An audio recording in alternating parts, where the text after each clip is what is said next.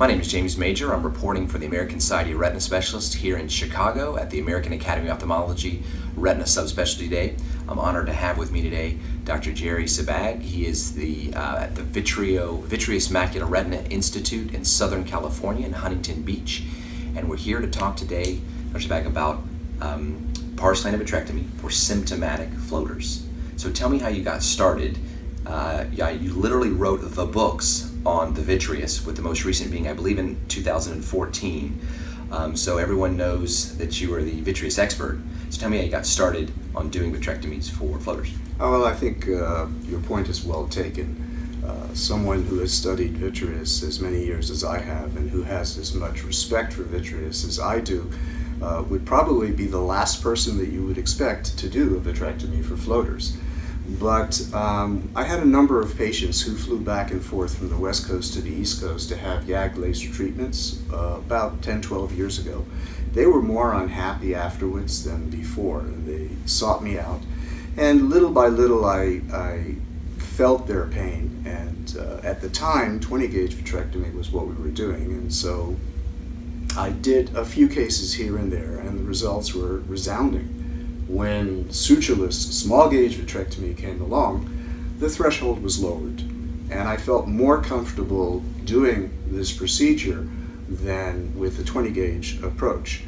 However, what I found most difficult was case selection. I didn't know who is an appropriate candidate and who isn't until we started measuring contrast sensitivity.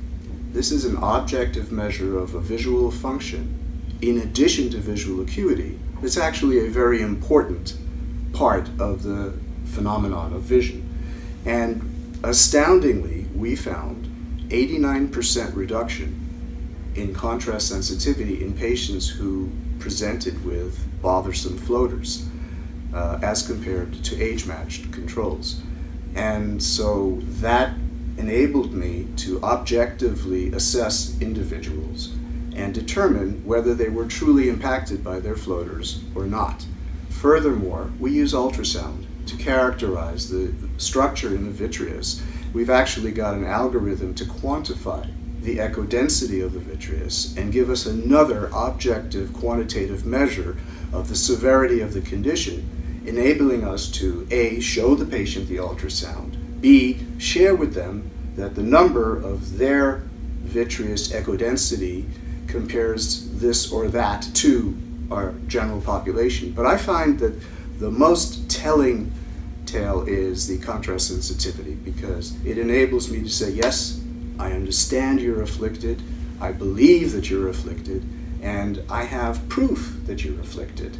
Or the converse is, well, I'm sorry, I understand you're bothered, but your contrast sensitivity is normal, and I'm not really comfortable operating on an eye that has normal visual acuity, normal contrast sensitivity, and that the ultrasonography does not show significant amounts of vitreous density. So patient selection, very important. Let's talk about the second important thing, which is the actual vitrectomy itself.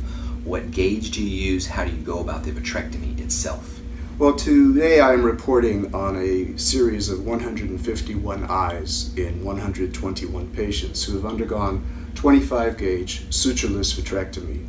The key difference to the way I perform this procedure is that I do not induce a PVD surgically, and I furthermore leave 3 or 4 millimeters of vitreous behind the lens untouched, because vitreous contains antioxidants, and it was my thought that if that were there in phakic individuals, it could mitigate against cataract formation post-operatively.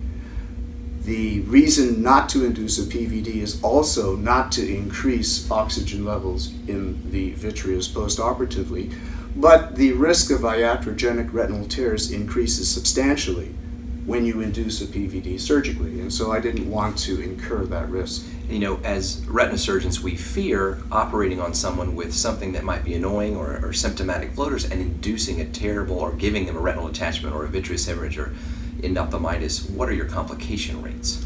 Well, of the 151 cases that I've operated on in the last several years, there have been no cases of endophthalmitis.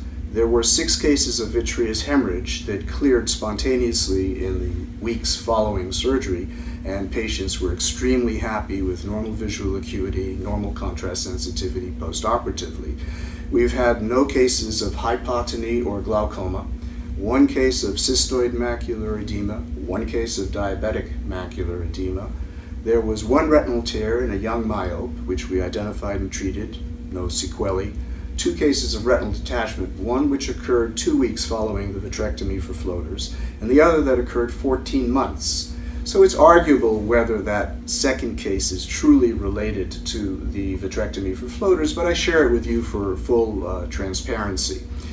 In every single case, there was an improvement in their contrast sensitivity at 1 week post-op that was sustained at 1 month, 3 months, 6, 9, 12, 18, 24, and we've got people that we followed for more than 36 months who have normal contrast sensitivity and are extremely happy. Do you think the advent of 27 gauge vitrectomy might make vitrectomy for symptomatic floaters more available, or it might cause more retinal surgeons to readily adapt? It's a good question, but I actually don't think that there's any advantage whatsoever to 27 gauge over 25 gauge. I think it's what you do, and as you well know, what you don't do at surgery that makes a big difference. In terms of our incidence of cataract formation, we have 48 patients who we have followed for a minimum of 24 months. And we've compared that subgroup of individuals to a group of 23 individuals who had extensive vitrectomy with PVD induction at the University of Amsterdam. And I'm grateful to Stevie Tan and Sarit Lesnick-Oberstein for sharing with us and collaborating with us their data. After 24 months following an extensive vitrectomy, the incidence of cataract, cumulative incidence of cataract surgery was 80%. In our series, it was 33%. Furthermore, the mean time to when cataract surgery was performed after extensive vitrectomy for floaters was 7.3 months.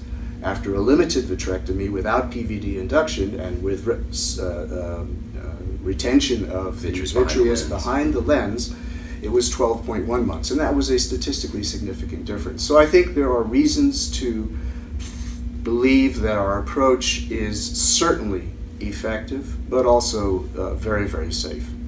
Dr. Sebag, thank you very much. Food for thought for retina surgeons, and perhaps another option for maybe our most common problem of symptomatic floaters that we see in the clinic all the time, every day. It's my pleasure. Thank you very much. This has been James Major reporting for the American Society of Retina Specialists here with Dr. Sebag in Chicago at the American Academy of Ophthalmology Retina Subspecialty Day. Thank you so much.